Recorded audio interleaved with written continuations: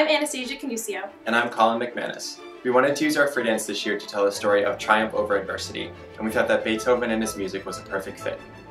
In the next couple of minutes, we're going to talk you through our free dance and the story of Beethoven's life.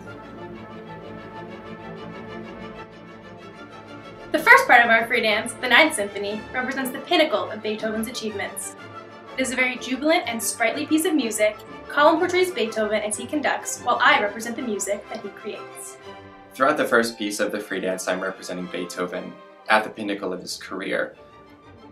As I'm skating, I'm trying to portray someone who's very happy with where they are in their career, who's making incredible music, and who's maybe a little bit arrogant. And as we transition into our second piece, which we chose Moonlight Sonata, I'm coming to terms with the fact that I'm losing my hearing. And there's a specific moment at the beginning of Moonlight Sonata where I pull my ear to my hand, almost signifying that loss of hearing. There's definitely a feeling of uncertainty, kind of like, why is he repressing himself? What's happening? You know, he's the reason that I exist as the music. So for me, it's just really trying to pull him out of that depression and get him back to where he was. I'm representing Beethoven at his lowest point. He's trying to find more comfort within his music, and there are moments that Anastasia and I are reaching towards each other and kind of leaning on each other, and I feel like we're starting to come together and overcome the deafness and the depression.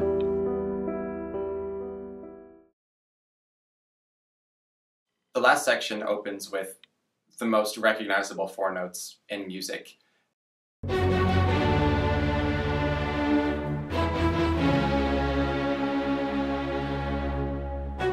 Within our research of Beethoven, it is said that those four notes are the knocking of fate at the door.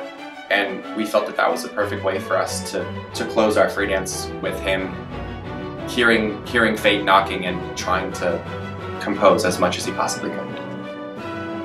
In the last piece, the music is very complex and very frenzied. Choreographically, we try to match that. We have a lot of ups and downs, we have a lot of turning around, we have a lot of reaching for each other, and we're trying to portray organized chaos and sheer madness, and I think we accomplish that through our movement.